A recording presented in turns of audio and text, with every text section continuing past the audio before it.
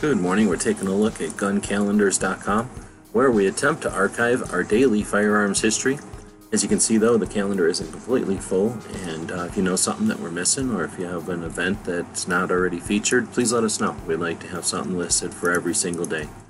Today's the day we've been talking about for quite a while, and if you see this before you check out the rally, well, I guess we'll be seeing this on Friday. I guess I'm not sure how I'm going to be editing these into the Daily Gun Show.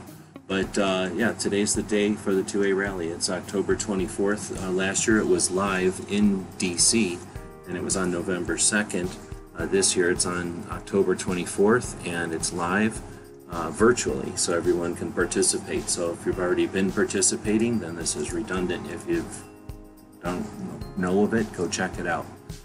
So that's an opportunity for people to get together, get on track, get the situation report from a bunch of different organizations and activists and interested people in the community, and not so much preach to the choir, but get on tune so that we all can understand where each other are coming from and have more effective communication and some evolution of the conversation. At least that's what I'd like to see from it. It's also the day that Joe White died. This was a guy who had been supporting an organization called the Canine Veterans Day. The idea is to have March 13th be Canine Veterans Day. The canine war dogs don't get their own day for whatever reason, and this is an opportunity to create awareness and petition for that. It was created in 1987.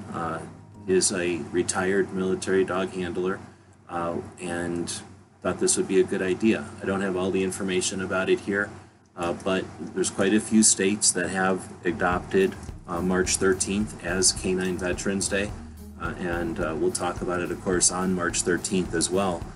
But this is unfortunately the day that Joe White, the guy who created the concept, passed away.